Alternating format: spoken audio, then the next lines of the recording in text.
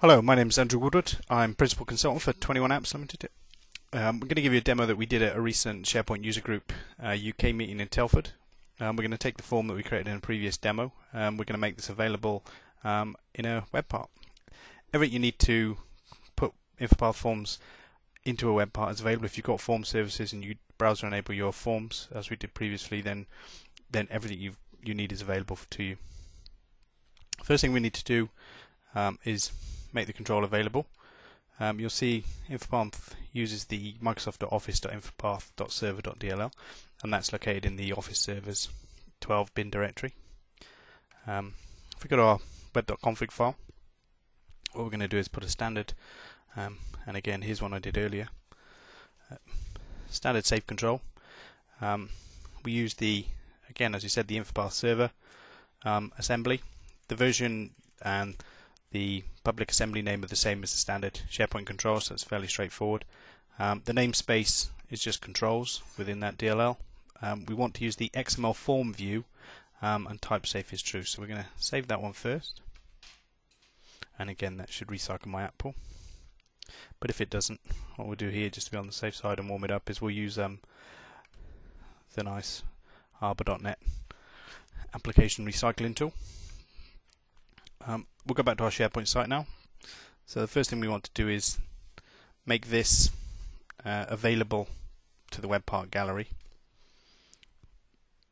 So again, slight delay while it recycles.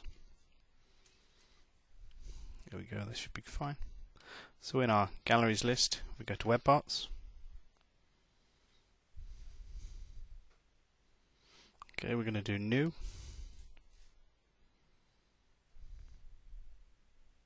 And there you go, we've got the XML form view available to us. So we'll populate that into our web part gallery. We scroll down, we can see that our new web part's available called XML form.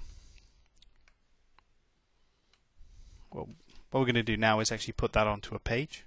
I previously created a simple pages library and added a web part page that uses the whole screen. So if we go edit page, add web part, and we didn't set any of the configuration around this web part, so it would exist in the miscellaneous section. XML form view.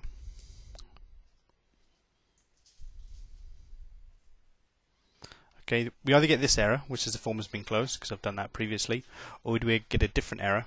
In this example, where it would come up and say there's an error because we haven't actually configured this web part, so it's actually given us error at the moment. What we'll do here is say contents equals 1.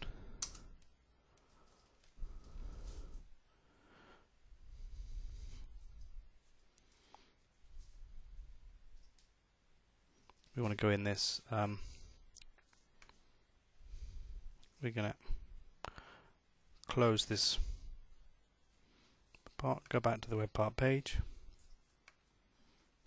edit page.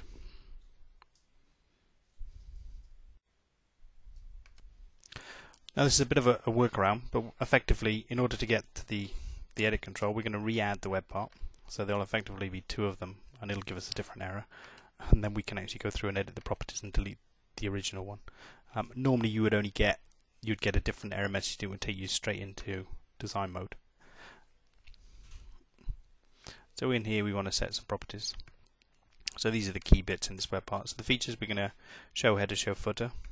We want editing status and data binding. We need to put an XSN or an XML location and then a safe location. We can only have either an XSN or an XML. We can't have both. I'll show you a quick tip as to getting at this information quickly. If we go to the forms library that I'm interested in, click new. So this is standard SharePoint, opening an InfoPath form server form in the browser. Everything we need is in the URL. So we'll go into Notepad. Okay, so all the information we're after is in here. So the XSN location. Oh, we don't want to copy all of that. All the way along to here. And the save location. Now the save location we're going to have to just get rid of the URL encoding.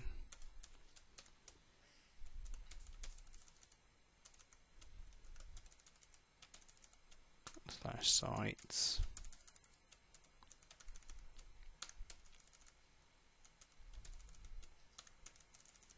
Feedback. Okay, so the XSN is the first item that we'll look at, and that'll tell us what form we're interested in. Sorry, if I go back to here, so I'm going to put that in the XSN location, and then the save location, as we got here, that's the library that we're going to save that in, and again we'll save that in there. Oh. Did I not copy that? Try that again. There we go. If we apply that, there we go. Exit edit mode, and there you have it. Standard form made available in SharePoint as a web part.